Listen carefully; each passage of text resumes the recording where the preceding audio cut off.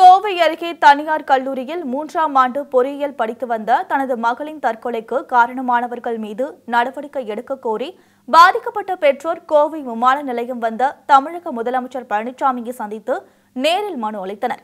கோவை தொண்டாமுத்தூர் அடுத்த பூசாரிபாளையத்தை சேர்ந்த புவனேஸ்வரன் என்பவரின் மகள் யுரேகா கடந்த 1ஆம் தேதி தற்கொலை செய்து கொண்டார். பாக்ஸிங்கில் தேசிய அளவில் வெற்றி பெற்று வந்தவரை விளையாட்டு ஆசிரியர் பாலமுருகன், முதல்வர் சிவக்குமார், துறை தலைவர் ராஜசங்கர், துறை ஆசிரியர் ஷாஜகான் ஆகியோர் தொடர்ந்து விளையாட அனுமதிக்காததுடன் தலித் சமூகம் என்கிற காழ்ப்புணர்ச்சியில் மன உளைச்சல் அளித்து வந்ததாகவும் கூறப்படுகிறது. இந்நிலையில் தனது மகள் தற்கொலைக்கு காரணமான மீது நடவடிக்கை எடுக்க கோரி முதல்வரிடம் யுரேகாவின் பெற்றோர்கள் மனு அளித்தனர். மனுவை பெற்றுக்கொண்ட முதலமைச்சர் உரிய நடவடிக்கை எடுப்பதாக உறுதியளித்ததாக மாணவியின் தாயார் தெரிவித்துள்ளார்.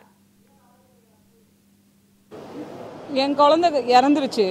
ரத்னம் காலேஜில் பிஇ செகண்ட் இயர் முடிச்சு 3rd இயர் உள்ளே போகிறா. செகண்ட் இயர் ஃபஸ்ட் இயரில் என் குழந்தைக்கு எந்த ஒரு ப்ராப்ளம் இல்லை. செகண்ட் இயர்லேருந்து என் குழந்தைக்கு டார்ச்சர் ஆரம்பிச்சிருக்கு. அதை எங்ககிட்ட சொன்னா, எப்போ சொன்னா லாஸ்ட்டில் சொன்னான். சொல்லும்போது நான் காலேஜ் ஓப்பன் ஆகணுன்னு நான் கேட்குறேன்னு சொல்லியிருந்தேன்.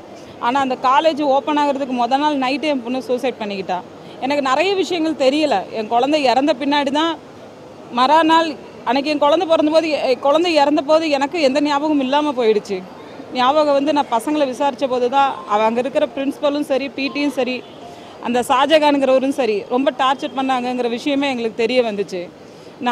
அதனால தான் நான் போராடிக்கிட்டு இருக்கேன். என் குழந்தைக்கு தீர்ப்பு கிடைக்கணும். அந்த காலேஜில் இருக்கிற பிரின்ஸிபல் ஃபஸ்ட்டு வெளியே போகணும். அந்தாலும் நிறைய குழந்தைங்களுக்கு யமனா உட்காந்துருக்கு. அப்படி நிறைய பிரச்சனைங்க அந்தாலும் உள்ளே வந்ததுலேருந்தே காலேஜில் பிரச்சனை ஆகிட்டு தான் இருக்குது. அதை ஏன் சேர்மன் கண்டுக்க மாட்டேங்கிறாங்கங்கிற விஷயம் தான் எங்களுக்கு புரியல. குழந்தைங்க இப்போவும் போராட்டம் பண்ணிக்கிட்டு தான் இருக்காங்க. எப்பொழுதுமே அவங்க பிடி என் பொண்ணுக்கு சப்போர்ட் பண்ணவே மாட்டார். ஒரு மேட்சுக்கு போனாலும் எங்கே போனாலும் நான் தான் கூட போவேன். ஃபஸ்ட் இயரில் அவள் சண்டிகர் போனான், பஞ்சாப் சண்டிகர் போனான். செகண்ட் இயர் இப்போ ஜனவரியில் ராஜஸ்தானில் உதய்பூர் போனான்.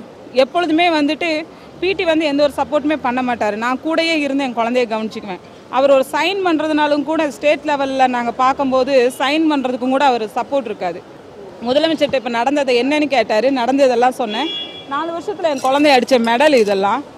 இந்த காலேஜ் பேரை கொண்டு போயிருக்கேன்னா அவர் சொன்னார், உங்கள் நம்பரெல்லாம் கொடுத்துருக்கீங்கல்ல, இதை பற்றி நான் என்னென்னு விசாரித்து உங்களுக்கு அதுக்கான ஆக்ஷன் எடுக்கிறேன்னு சொல்லிட்டு போயிருக்காரு அவர் இப்போ எனக்கு.